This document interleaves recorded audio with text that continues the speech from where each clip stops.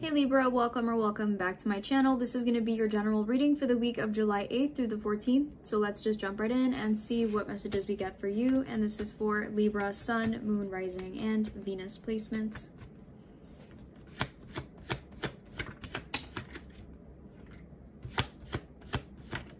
And we have the Ace of Wands at the bottom of the deck. So I definitely feel like this week is going to be all about revelations and epiphanies, and honestly it just kind of feels like you and someone that you are connecting to or with finally are going to go there. It's like you're finally gonna go in that direction.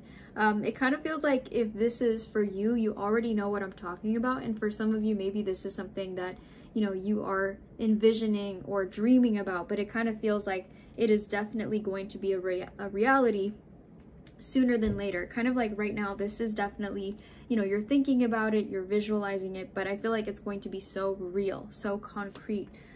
We have the Star, which is Aquarius, Six of Swords, Three of Wands, and the Lovers, which is Gemini. So I definitely feel like that Lovers card represents there is a divine union here. I feel like the Six of Swords, Three of Wands is that moving forward, going to the next level, taking that big next step, maybe truly moving or relocating.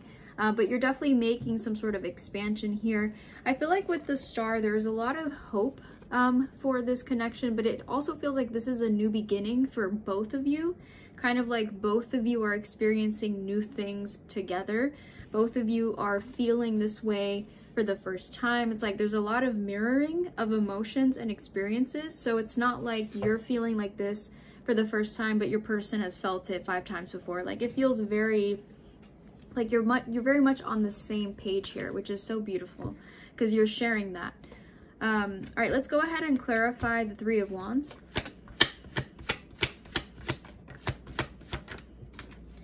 And we have the Seven of Swords. So I kind of feel like with the Seven of Swords, it's almost like there was something about this connection at the beginning of it that kind of felt like it was not going to work for some reason. Almost like this is one of those where you're like, we defeated the odds. It's like something was against us. It was almost, doomed from the start, but here we are. And maybe this is not going to resonate for everyone the same way, but it feels like that Seven of Swords just really depicts some sort of an obstacle or a challenge that the two of you face together at the beginning of this journey.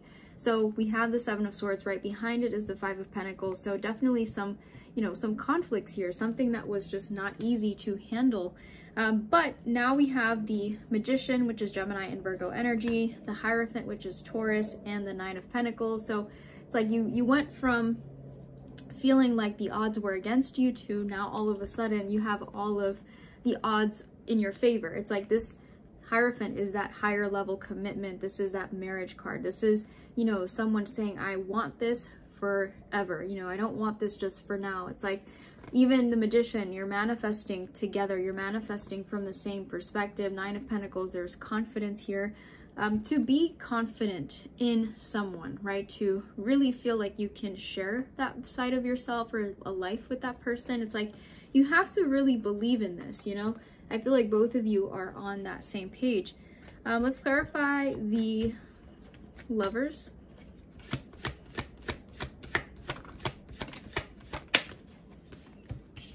Ten of Pentacles. I feel like some of you are walking down the aisle at this point. It feels like a lot of you have met your match, Libra. I feel like this is going to be such a beautiful week because it feels like there's not only a sense of just really feeling union, like togetherness, but it feels like there's a lot of things that are just happening, a lot of concrete plans in place.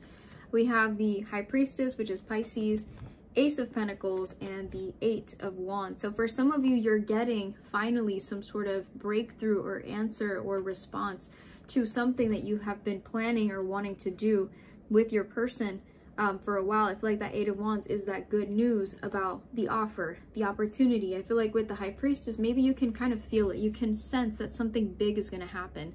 Your intuition is kind of giving you a little bit of that nudge.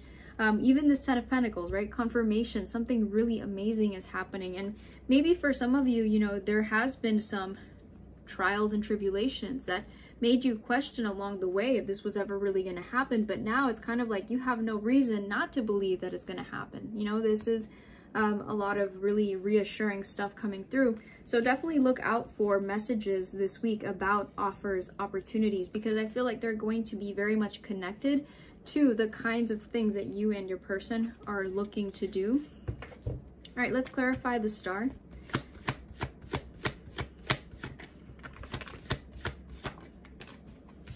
And we have the Three of Swords. So I kind of feel like with the Three of Swords, maybe this is even about the fact that there's hope now after something that happened in the recent past that was just, you know, completely unprecedented, unexpected.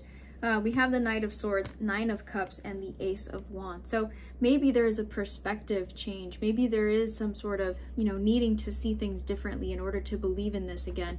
I do feel like with the Nine of Cups, there was maybe some, you know, having to put certain things into priorities, or having to put some things before others before finally giving something a chance. I kind of feel like with the Nine of Cups, maybe you had to take your time, or they had to take their time to, you know, take care or figure themselves out.